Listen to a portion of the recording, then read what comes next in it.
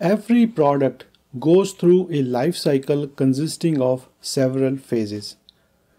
It starts with the concept phase when the idea of the product is conceived.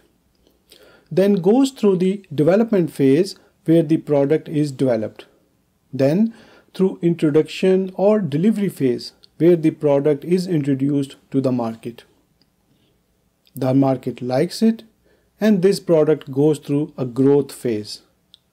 At some point, the growth stops because it has reached the maturity phase. The product is not being developed or being adopted anymore. And then it starts to decline.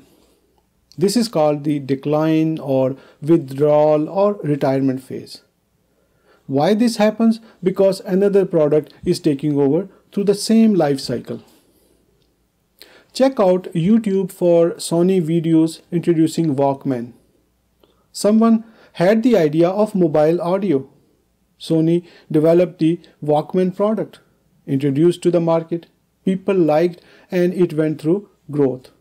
Then it stopped growing, reached the maturity phase, and then it started declining because another product was taking over, the CDs. Then they went through the same life cycle and were taken over by MP3 players. Then came the iPod.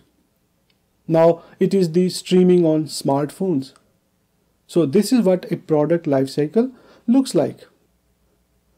There are some key differences between a product and a project life cycle. Phases in the product life cycle are sequential in nature and they do not overlap. So the product is either in growth phase or maturity phase, but not in both at the same time. However, the project life cycle can be sequential or overlapping. Product life cycle phases occur only once. If a phase seems to be repeating, then it is probably a new or modified product. Project life cycle phases can be repeated, like some design, some development and testing, then more design, development and testing. One other difference is that product life cycles are usually very long, sometimes spanning decades or even longer. Think of the wheel as a product.